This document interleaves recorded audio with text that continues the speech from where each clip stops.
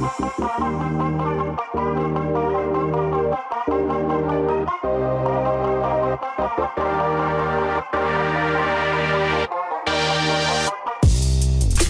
and thanks for joining me. And in this video, we're going to talk about the Bitmoji classroom.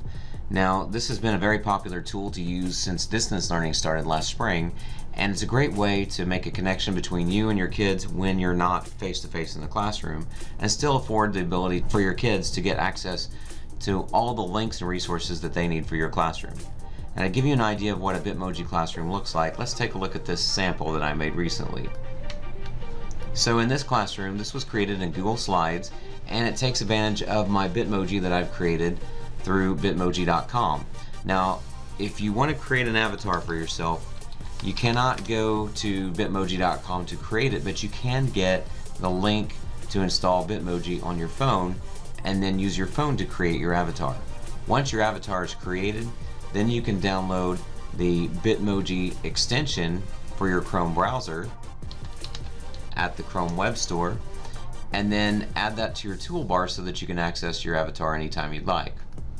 But once it's set up, your Bitmoji classroom, like I said, is a place where you can put links to resources and then provide it as a link inside your Google Classroom so that kids can see you in a sense, and then all the links to activities, games, websites, and learning tools that they need for your classroom.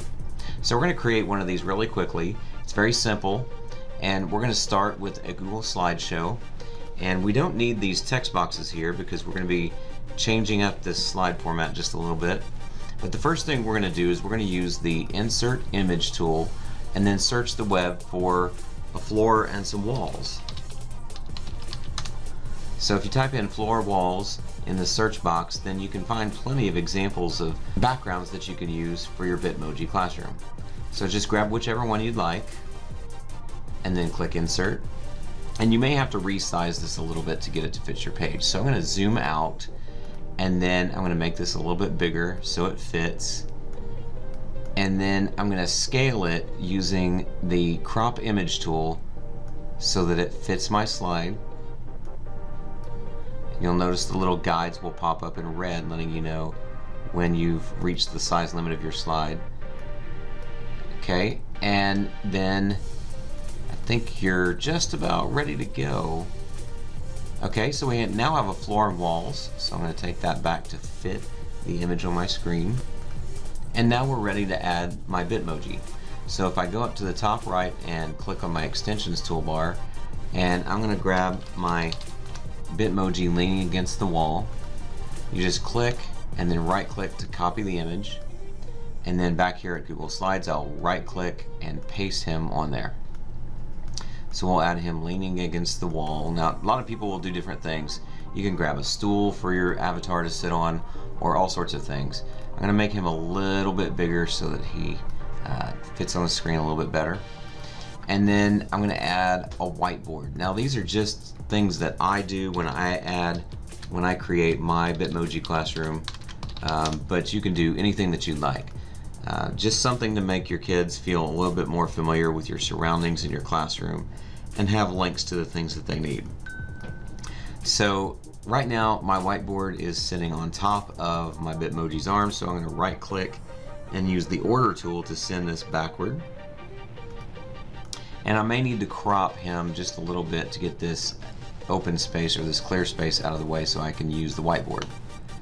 Now I'm going to use a text toolbar, and I'm going to put a little message at the top.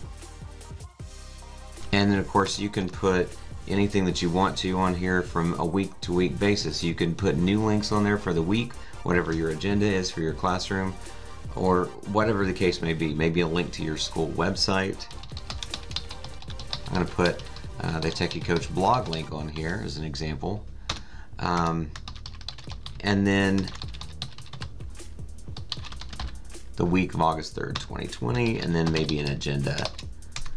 And this week's agenda, we're going to talk about the Bitmoji classroom. Okay, so we've got here a little growing list of things on the screen. Like I said, it could be anything that you want. just something to make the kids feel a little bit more familiar with you and your classroom. So then just kind of flower it up with different things that you'd like, and I'm going to kind of speed this up as I add some things so we can get to the best part.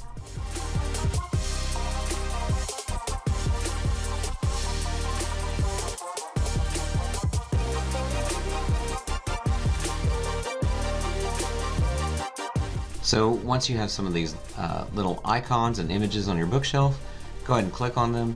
Use the linking tool to put a link to any resources that you need kids to grab, because what we're going to do is we're going to make this an interactive tool that they can use. So I'm going to add my link to my YouTube channel on here. Okay. And so now we've got something moving along here. So we've got a little bookshelf with some links. We've got a link up here on the board. And like I said, you can grow this and add more to it, just like the ones that we've seen in other places, as well as this one example that I showed you at the beginning.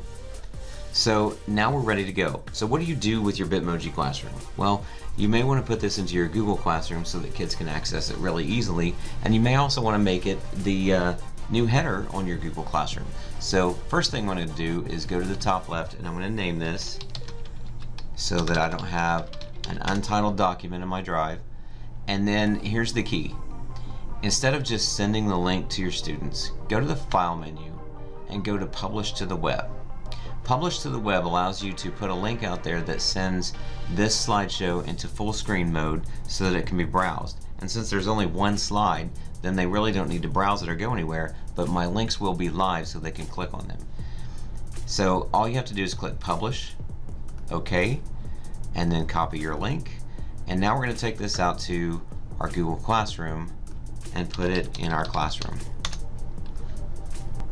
So here we have the Bitmoji classroom that I've created on Google Classroom. And I'm going to go to the classwork menu and click Create, and I'm going to make this a material post, which is basically just information only. It's not a due date, doesn't have a grade with it. And I'll put a title on this, and I'll say, click this link to access classroom resources.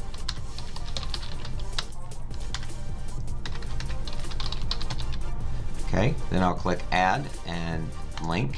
And then I'll paste in the link from the Publish to the Web item on my Google slideshow. I'll click Add Link. And so now it's ready to go. I'm going to create a topic for this called Classroom Resources, and then post. So now when students come to the classroom and they click here and then click on the link, it goes full screen. All these links are live so that when you click on them, they take you where they need to go. And the students have all the links and resources that they would normally have at their fingertips in your classroom just by going to the Bitmoji classroom that you've now created. Now, one step further, I want to make this the header for my Google Classroom. So to do that, I'm going to back out a little bit and change the formatting on this so that it shows up at the top of the screen. Okay, you may want to make a copy of this slideshow before you alter it to fit the header on your Google Classroom, because it will distort it, and you don't want to change that link that you've created back here that students click on. So let's do make a copy of the entire presentation, and we're going to call this classroom header.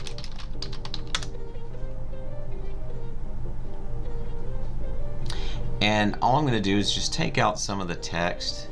We'll take out the text bar, and then I'm going to go to the File menu, and I'm going to set this up to the exact dimensions of my Google Classroom header.